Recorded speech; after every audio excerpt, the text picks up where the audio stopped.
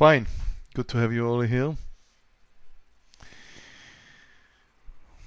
Well, this is an open discussion today, of course. I mean, maybe not the first part, where I'm going to talk about scalps, which is a part of day trading, as you probably know, more like a subdivision of day trading. So I'm going to talk a little bit about that, and then of course if you have any questions I will be very glad to answer. Just to explain a little bit about what scalps are all about, just to explain what how maybe you can handle scalps, how can you benefit from scalps, or maybe beware of scalps, because that's also a very important thing to know, that scalps, if you're not very experienced, are considered to be very dangerous. So we're going to talk about what is good about scalps and what is bad about scalps. Just again, just to let you know and see if you all understand what is the basic scalp. Then again, it is kind of a subdivision of investing, or let's say it this way. When we talk about trading / investing, we in fact talk about time frames. Meaning, if you invest in stocks, you're here for the long run. You're in because you want to take the longer time period. It's usually considered in between weeks, months, and years. And if you do that, then your trading, or in fact your investing, should support something that is a little bit different. But you may still be used technical analysis, but it's different than technical analysis. I would say it should probably be more like 70% fundamental, 30% technical analysis. The more the time frame shortens, the more it becomes, until the point where it becomes swing trading, which is usually days and up to weeks, up to a few weeks, not 2 weeks, a few weeks. And then you come down to the shorter time frame, which is day trading. Day trading, of course, is the day, meaning most of my trades will be closed the same day. Sometimes I do take a swing from my day trading. I do take a swing, meaning I would continue with the trade for a few more days, and that would become in fact a swing trade, and that would happen with a very small size of my quantity. And sometimes within the day trade, within the time frame of the day, I would scalp. I came to the conclusion I want to have this lesson today mainly because I had quite a few of scalps today, which is quite rare. I don't usually have them. I want to discuss with you a little bit about the way that people do scalps. How can you do scalp? And you of course need to realize whether it's right for you or not. And that is something that is very important for me to teach you today. So firstly, there are some people who are only doing scalps, meaning that's their job. It usually requires quite a substantial investment in time, meaning these people do not come and trade for an hour like I do, or much more than that, like or a few hours. That would be their job. They would usually trade for 6.5 hours a day, and that is what they will do. It's a tough job, and there are several ways within scalping. So in fact, if scalping is a division, there are several subdivisions within scalping. Okay, and I want to discuss with you, give you an example about what traders do as scalpers. So let's take a look at a stock that I traded today. In this case, it's Mattel. Mattel is down 7.4%, and it's not usually a company that comes down that much. If you take a look at the daily, well, it has its days, of course, recently more than before. But usually, as you can see, the volume is much smaller. It would be something in the range of, in this case, 4 million shares.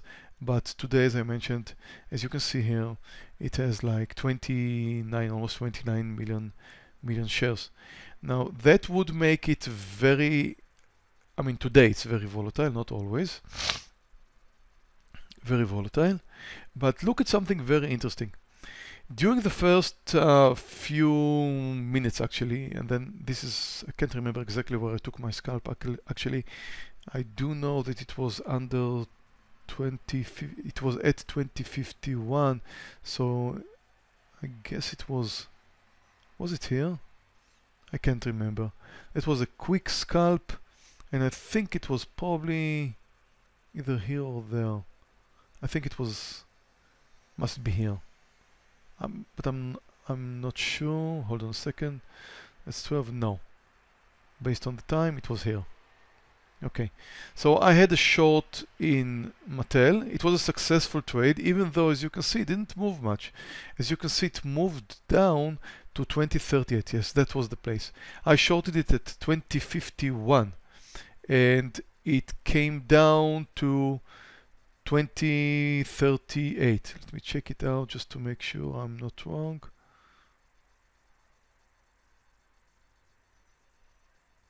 Actually, I bought it at 2037, so how is that possible? Okay, never mind. So I shorted it. That was a quick scalp.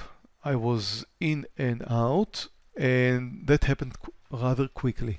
But that would be another subdivision, and I will talk to you about this a little bit later. I just want to explain to you what people do with scalp trading that makes it a little bit different for different people. For example, if you take a look at Mattel right now, look at the number of buyers and look at the number of sellers. It has 29 million shares volume.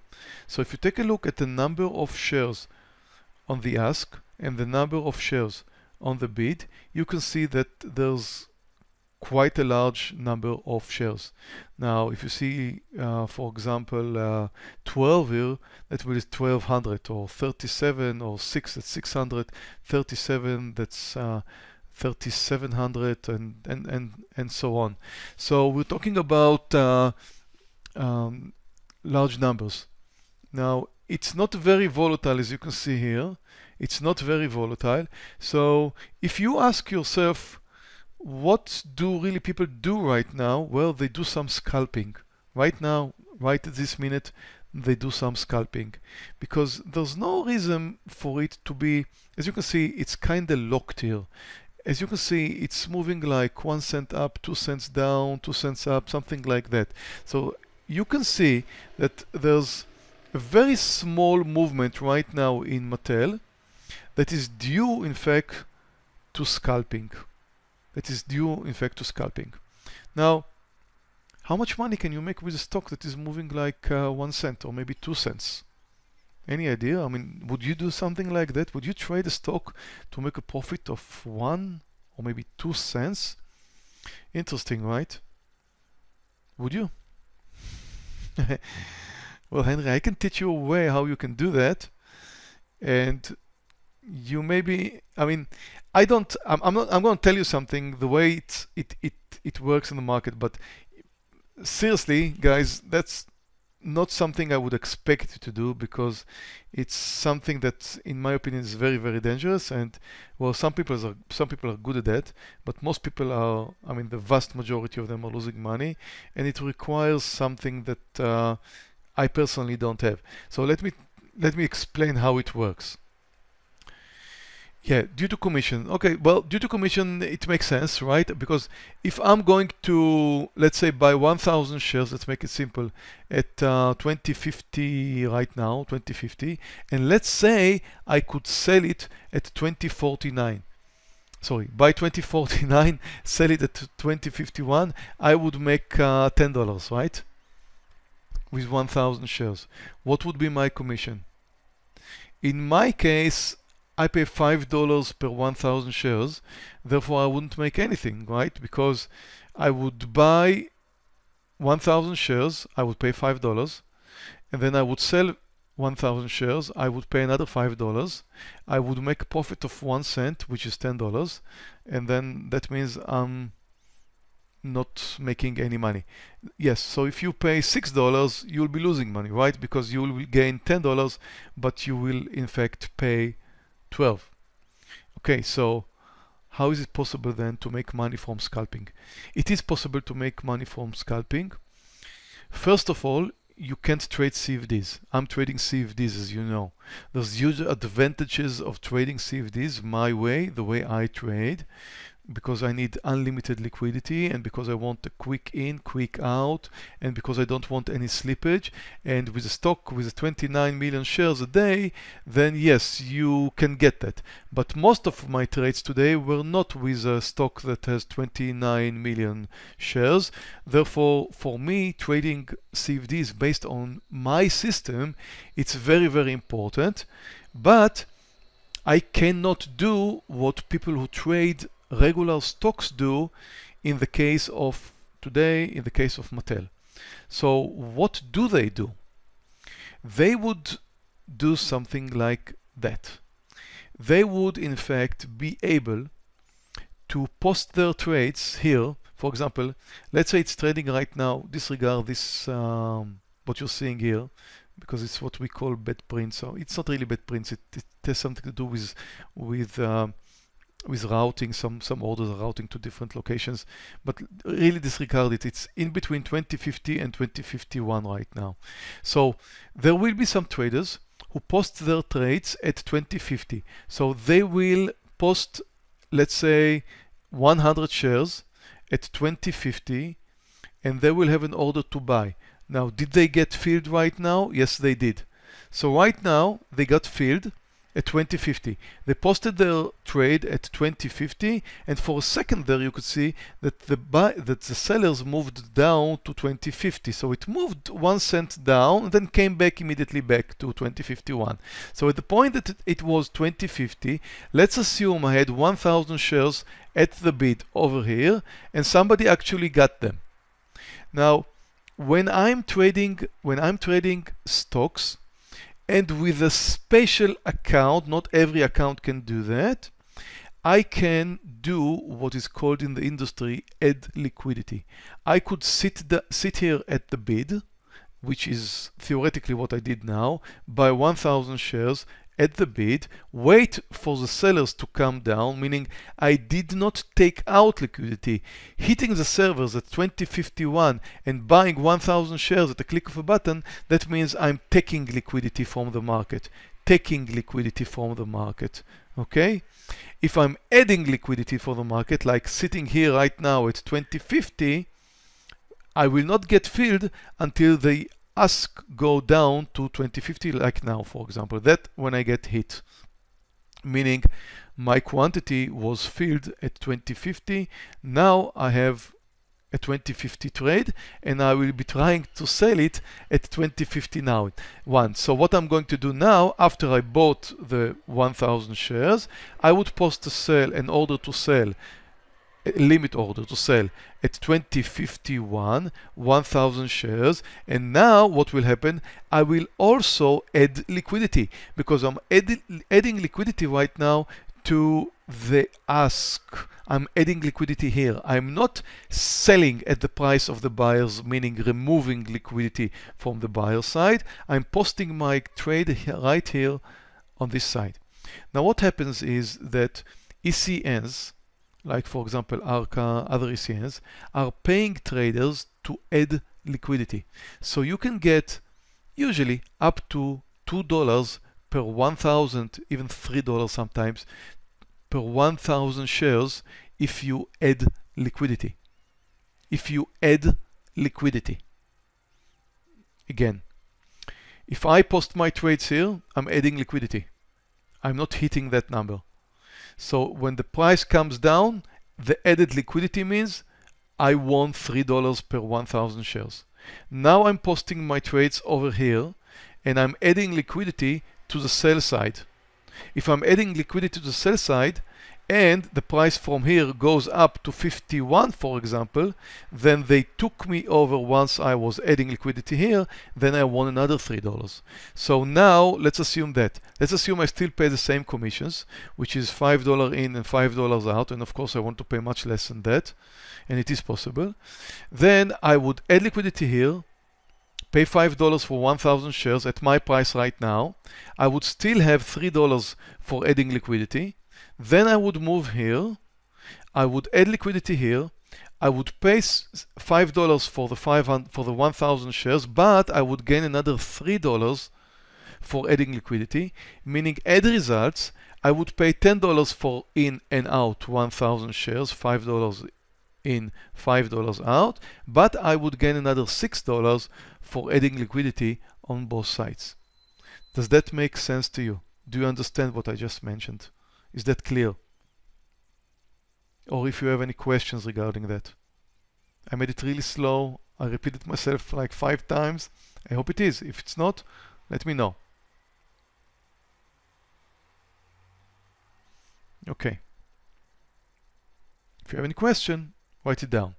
So that's one thing that you can do.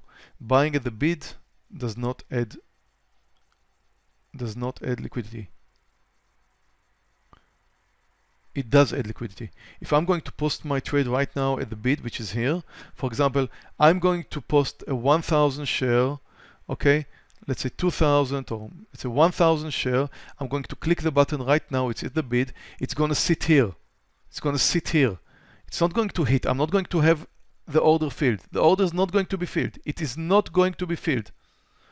I'm going to sit at the bid. I'm going to add liquidity here. Okay? So if I add liquidity here, that earns me, and of course the price comes down, that would earn me $3. Okay, so now let's assume the only thing I do, now take a look at bid, take a look at Mattel. It's not moving, it's moving by the cents. The thing that we've done, that we've seen here, the 2050 and the 2051, all of these people who are doing what I just described, they are all over the stock right now. The guys who are trading this stock, if you wondered who's the ones who are trading it right now, the guys who are trading this stock right now, traders, are the ones that I just explained that. There's nobody else there. Like who in his right mind would do something like buy or sell Mattel right now? So the whole volume that you're seeing here, for every 1 minute of, for every, 5 minutes of trade, you are seeing here a number of share which is like, what? 400,000. 400,000, guys, that's 400,000 shares for every, for every 5 minutes. Every 400,000 shares of this is adding and taking out liquidity. Just imagine how much money is involved here. Are you getting the drift? Just double 400,000 shares every 5 minutes. Every 5 minutes by $3. That's the number. Okay, if you didn't understand what I'm saying. And since there's a lot of people who are at the bid and at the ask at the same time, the result, they're locking the price. You see, that's what it's called in professional language, locking the price. Now, does the company like it? No, they hate it. Does the regular like it? No, they hate it. Who likes it? The people who are trading it, as long as they can, of course, be successful. Now imagine this. How do you actually do that? You don't do it with 1,000 shares. You would probably do it with 10,000 shares, 20,000 shares, big numbers. And you always sit on both sides. You sit on 2050 with 10,000 shares, and at the same time you sit at 2051 with 10,000 shares. At the same time. It's the same time. You do the same thing all the time. You short it at 2051, you go long at 2050, and you just wait all the time for the price to bounce in between this and that. And if you go down from 10,000 to 5,000, you start adding, and all the time you're like watching this. You don't watch the chart at all, you only watch this, okay? And it's not as simple as I just described. There are several rules on how to do that. And that's the way it's being done. But seriously, that is, I mean, if I close down the air condition, that's a sweatshop. Sweatshop, sorry. Seriously, it's a sweatshop. It's not trading. It has nothing to do with trading. So yes, they call it scalping, but it has nothing to do with trading. It is a sweatshop. So people do that and they like sit and watch the bid and the ask. And you know, by the way, where they do that? There's like thousands of Chinese people right now doing that, all supported and managed by some US persons whom some of them I know. And these guys are like, if you give them $500 a month, they would be very, very happy. And yes, they can make a little bit more than that every month. And that's what they do. That's what they do. Tyler, and we're not talking about regular trading platforms like my platform, CFD platform, stuff like that. We're talking about special made platforms for taking liquidity, adding liquidity, and so on. Okay, we're talking about somebody's job. Now that's one division of scalping. By the way, the biggest division of scalping. There's another division of scalping, which is what I did today. So I saw a chance to go short. Let's assume it was here. I'm not totally sure about that. Let's assume it was here. I'm shorting a stock sometime during the day, and I'm scalping it. Scalping it, again, that's a subdivision of day trading. And I had 3 scalps today. I had one in Mattel, this one. I had another one in Kruger, KR. That was a 25.97. Where was that? Right over here. Yeah. Oh my God, it continues like unbelievable. I think it was here. Yeah, it was here. First trade was here. Which was an amazing trade. My best winner today is Kruger. And then the second one was right over here. Well, I didn't really think it's going to go that much, but it did work out great. So that was another scalp, and I had another scalp with WFM at 33.99 right over here, which also worked out great.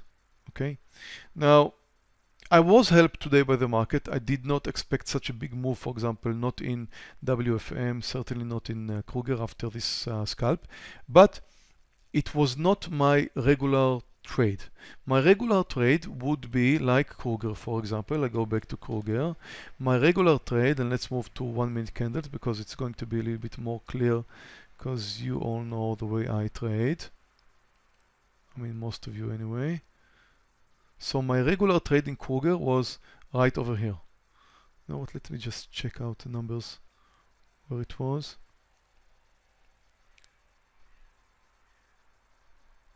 $25.97 was the first one. 26.61. 26.61, that was here. Okay, now I think I posted it under 26.70. I'm not sure. I got it at 26.61, that which was here. So my regular trade would be, as I several times said here in the room, a reversal with a stock that is coming down. Right now it's 19%. It was 10% at that point. I would have my stop somewhere over here. I would have my target somewhere over there. That would be like my bread and butter day trade. That would be like my bread and butter day trade. Then I made another trade right over here.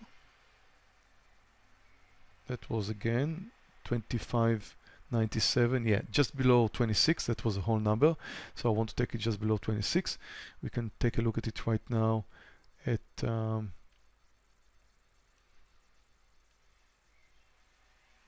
5 minute candles. That happened just here. So that was a second trade, and this one I regarded as a scalp. That was not my main strategy. I didn't really trust it to continue much. I didn't know what the market's going to do. So for me, it was a quick in, a quick out. I actually left another 100 shares where I moved, I think it was here, but I was in a scalp mode, which means the following, and that's what the important part about this lesson maybe is to explain to you what my scalp mode is and how do I treat my scalps. So when I'm moving into a scalp, the regular risk-reward ratio does not apply. I would have a theoretical stop loss and I would have a theoretical target. But when I move into a scalp, I would usually either move in and out with the whole quantity that I had, or I would move in and out with most of my quantity. So if I would have probably 1,000 shares, I had less in this case. If I would have 1,000 shares and I would move short 1,000 shares Kruger, for example, in that case, at some point I would move out at least 900, if not the whole 1,000. And if it goes against me, I would be very, very quick to move out. So really, a regular risk-reward ratio does not work in that case, because usually scalps come at a point where you would have either a breakdown, not a reversal, a breakdown, or a breakout. So if you go long at the breakout or you go down at the breakdown, that would usually be a scalp. And for me, it was a scalp because it was a little bit later that day. I didn't trust the market. I didn't trust the volume. I was expecting a quick in, a quick out. I actually got a little bit more than that. Could have had a little bit more than that. I didn't, but it did work out a little bit more than I expected. But that was planned to be a quick in and a quick out. And again, that the regular risk-reward ratio does not apply. And that means I'll go short, I'll wait for it to come down. The first sign of weakness, like in my case it was here, I would move out of everything. Before that, if I see any weakness and I can't remember what I saw, when I saw, I would move out with most of my quantity or all of my quantity. If it goes against me, I wouldn't let it as I would usually do. I would usually take a very small, relatively small stop loss. Generally, I would say it would be something like 50% of my regular stop loss. But my target has to do more with what the market is doing, what the stock is doing, and I'll be much more sensitive to the level 2, and I will not be very, very hard with my first target. Meaning, usually when I take a regular day trade and I have a 50 cent, let's say, target, I would definitely wait until I get my 50 cents and really, really, really hope I'm going to get there and try to make the best of it all the way down to my planned exit. In a scalp, I will be much more sensitive to the way that the stock is moving because I do not expect much. It could be because of the volume, it could be because of market behavior, it could be because of many other things. But anyway, it's a quick in, it's a quick out trade. It should usually work out faster. Now I have a question. Did you kind of hear about what is the percentage of successful breakouts or breakdowns? What is, I mean, people talk about numbers sometimes. Did you kind of hear about it? What would you say in your opinion would be a success rate of a breakdown in that case? I mean, this one worked out, right? But in general, successful breakdown or successful of breakout. So you would say like 80% success, Ghostbuster? Moshe says like 50-50, Henry 70%. Okay. 3%. Justin, okay. Tamas says 60%.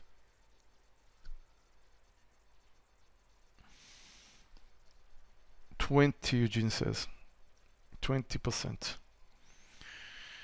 Well, let me tell you something. If you ask traders, advanced, I mean successful, let's say experienced traders, they would usually tell you something that sounds like this. They would say 80% of breakouts, breakdowns fail. Now, then you have to, of course, understand what does it mean to fail. Okay, so how do you count failure in that case? Now, definitely, I wouldn't count Kruger today as a breakdown failure because it continued to move down and never went back up. You could, however, when you take a look at Mattel, say that this breakdown, assuming that was the one I took, I can't really remember, it wasn't actually a breakdown, but this trade, let's call it this way, this scalp, you could say this one failed because it moved up. So it moved down, but then it moved out. But that has to do with how you manage the trade. So assuming I would have a quick in and a quick out whenever I see the first chance of Mattel changing direction. And I guess if I would move to 1 minute candles, there's a better chance that I'm going to see exactly what happened there. Let me try and see that. Okay. I believe it was here. Yes. I'm pretty sure it was here. Right over here. So look at the way it came down. You see this breakdown over here? I mean, in 1 minute candles, you can definitely see the breakdown formation. So it broke down over here. Look at the volume. This is a very extended volume, right? Now, if you can take a look at that volume, that 381,000 shares. So that was a very, very extended volume. Actually, the highest, volume bar during today. That happened right over here, and that failed because it went back up. Now, does that mean I didn't make money on this trade? No, absolutely not true. Surely I made money. I shorted it here, and then I moved out of the trade, or most of my quantity over here. So Mattel was a profitable trade for me today. You all were, or most of you were with me today in the trading room, and Mattel was a profitable trade. And then it came down, but then it failed up, it failed again. So I can't remember where was my stop loss. I had a stop loss somewhere on my last quantity, and I was out. So whatever I had left, I think it was just 100 shares, moved out somewhere, I can't remember where. But anyway, the thing was, if you manage the trade correctly, it will work out. If you wait for too much, if you don't see a reversal and you move out, then you may have a losing trade. So scalps are more like in and out very quickly, usually on breakdowns and breakups, where you would have a large volume on a breakdown or on a breakup. You would have a quick move. You do not know if it's going to continue or not. You hope it's going to continue, but you certainly don't know. And yes, most breakouts or breakdowns fail. If you take a look at Mattel, that would be usually the way they will behave. Meaning, breakdown, retest of the breakdown point, which what happened here, continuation, and maybe potentially a losing trade later. So the question is only how do you handle it? The way to handle a trade like that, again, is to have a very, very small stop loss.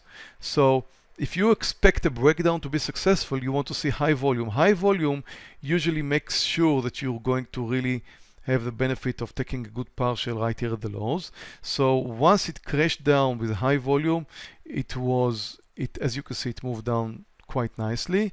But then you need to spot this point where you need to take your partial or move out from all of your quantity and not let it go against you. So if you manage a scalp correctly, you can be a winner even though 80% of the scalps fail. 80% of the scalps fail, or actually not scalps, breakups and breakdowns. Any question that? Let me see.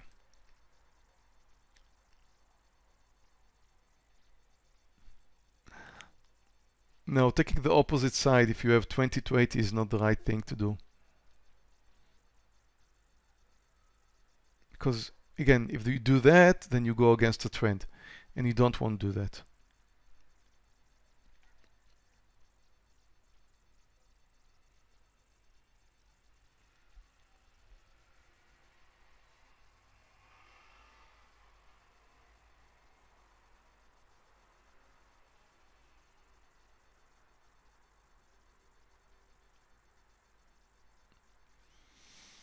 Well, big ask, bullish, big bid, bearish, that is true, but not in the case, for example, today with Mattel, because you really can't tell. Again, take a look at that.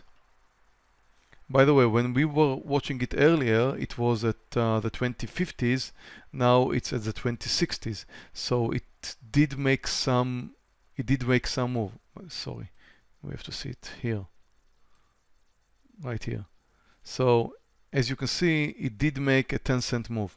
By the way, at that time, once it broke out of this very, very narrow range, from this very, very narrow range, 50% of the people that were doing this scalping, this 1 cent scalping, lost a lot of money because some of them just didn't see the stock coming back to the price. They still, let's say, sold at 2051, probably shorted at 2051, but now the stock is like 10 cents higher. If it's 8 cents higher or 10 cents higher right now. If it's 10 cents higher right now and you shorted 10,000 shares or 5,000 shares, just imagine that's a lot of money. So they make money as long as the stock is long within range. And take a look at that. There's no other way to explain what happened here other than the stock is being locked. The people who are at the bid and the ask are trying to make money from adding and taking liquidity, and here it is. Once it moved up, 50% of them lost very dearly.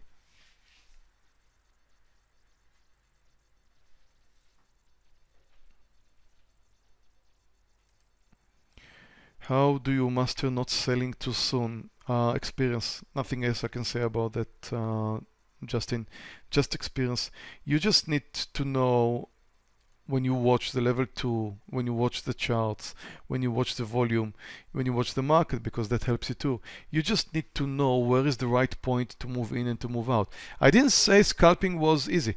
By the way, if scalping was easy, I would probably do it more than day trading, right? So the regular division of day trading that I do, going long, going short, with the trend, with volume, and so on, is something that I personally decided to master.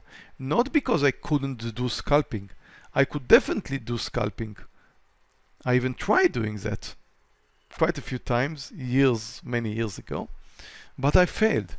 And I failed exactly at times like that. While you take a look at Mattel here, and it moves up like 10 cents or 15 cents or something like that, and that would, even if you made some money over here, that would put you in many times, in like 50% of the time, that would put you under big time. And then what do you expect these people who are trading it right now doing? The one who shorted it in 51, they are actually averaging their positions right now. So if they're averaging their positions right now and it doesn't come back, that would probably be the end of their day or the month or their trading career. I'm telling you, I've been there, I've done that. And I wasn't successful. I am aware that some people are successful at doing so. But then again, if you turn out the air condition, it's a sweatshop. Do you want to do that? Maybe. So basically the stock is moving sideways, the scalpers are making money. If the stock goes up or down, half of them, exactly, absolutely so, Kevin. They need to see the stock not moving. Right now it's disastrous what just happened right now. By the way, I don't know if you remember that time, there were a time after 2008 where Citigroup crashed down to $3. And at the point, it was a long time at $50. And it had volumes of hundreds of millions of shares a day. And all of this volume came with the people who rode it at $3. It wasn't a $20 stock. Like this 20-cent move that we're seeing right now at Citigroup could have been like 2-3 cents. Now, a stock that is at at $3 and moving up 2-3 cents up and down, that's like heaven for these guys, right? Because all they have is Citigroup, one stock, at $3, very cheap. Therefore, they can buy it at hundreds of thousands of shares at the bid and the ask. It moves up or down by 2 or 3 cents a day, and of course it's their fault because they're locking the price. And if they're locking the price, and that's what the stock in fact is doing, and they're locking it, then they have a better chance to make money. And that happened for years until Citigroup decided that they had enough with these guys and did a reverse split and moved the stock to $30. That is for every person who had 10 shares, he's got now one share only, and that in fact moved the stock price to $30 instead of $3, and then the game was over. So in one day, all of these guys had to find a new job.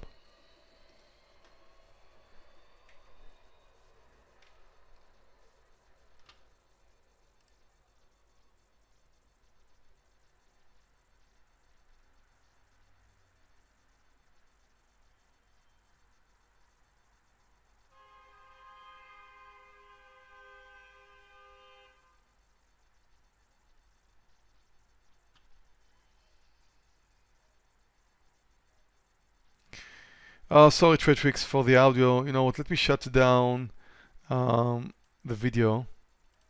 I shut down the video, Tradix. Let me know if that makes it better for you. Sometimes that helps. I don't know. I hope it does.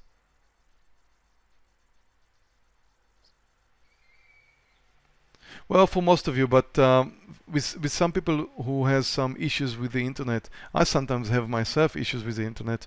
So with some people who have issues with the internet, then yeah, that makes my audio a little bit challenging. Do you lower your size if you trade stock down 5%, but it has been uptrending on the daily? Markets closed, by the way. Yeah, I would, Justin. I mean, if I have an issue, I mean, when I trade a stock, whatever it does today has to do also with the market behavior, with the trend and everything. So there's several reasons why I would lower my size sometimes when I see, let's say, market direction on the right way. When it's less than 5, let's say it's less than 5%, I would probably be a little bit more careful with that. That could mean smaller size. So there's several other reasons why I would lower my size or raise my size if I really like it. Let's say it's like down 10% and market's my way and daily looks great, then maybe I would double my size.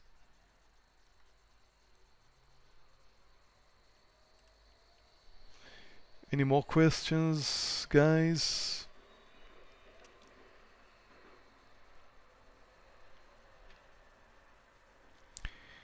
Qs finished down today, 0.45. S&P marginally down, just 0.15. Still down, but no big deal really.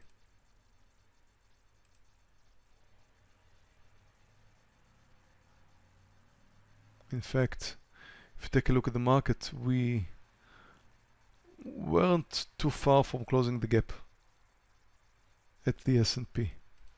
If I take a look at the Qs, we did move up, but we still finished down. Buyers are coming. Buyers are coming.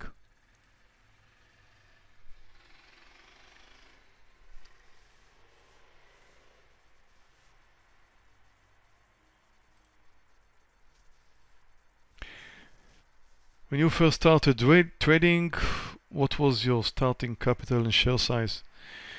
Justin, I started with $32,500 in my account, and that was due to the fact that I had an account with a US broker, PDT rule, and all that stuff.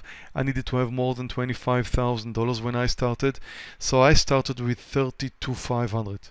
My first most stupid trade was 1,000 shares. Really, the first time I clicked anything, I did it with 1,000 shares. I still can't believe how stupid I was.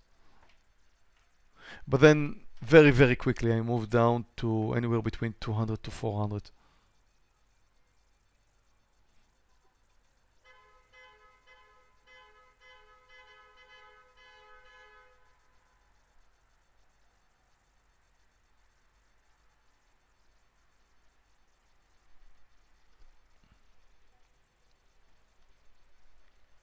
Any more question, traders? Now, the result of what I would expect to be the result I would expect to be from this lesson is that you can in fact consider scalping, but you do not have to take it with the same rules as day trading. I mean, day trading the way I trade. Now, you can develop, and I always mention that, you can develop your own style of trading, and it's very, very important to develop your own style of trading. If you do trade somewhat like I do, like day trade, which sometimes lasts a few hours, sometimes just a few minutes, most of the times more than just a few minutes, like maybe 20 minutes, 30 minutes, usually after a partial, then that's not a division of scalping. That is straightforward day trading. But if you do scalping, then I would expect you to start developing some very specific rules about scalping. I mentioned scalping today because unlike regular days, I had probably 3 or maybe more scalps today, and that is quite rare. Usually I would have more scalps as the day goes by, meaning if I would trade later, which I don't usually do, but if I would trade later, and I did that many years ago, then I would have more scalps than day trades because I would trust the market less, I would trust the stock I'm trading less, I would trust the lowered volume less, I would move in and out faster, I would try and make $100 there, $100 here. I wouldn't have a big winner or big loser as I do have at the beginning of my trading days. I would just try to accumulate more money. So scalping makes sense. Scalping is the good thing to do as long as that's not your main business. Because scalping is a little bit harder. You need to be more experienced. You need to know exactly when to move in and when to move out. You need to be very quick with the mouse or with, you know, orders. Even if you use, even if you don't use the mouse, you need to be very, very quick, very, very experienced, and yes, this could be beneficial. So, no more questions. I'm done for the day. Thank you very much for being here with me today. That concludes our mentoring session for the day. Thank you, traders, for being here.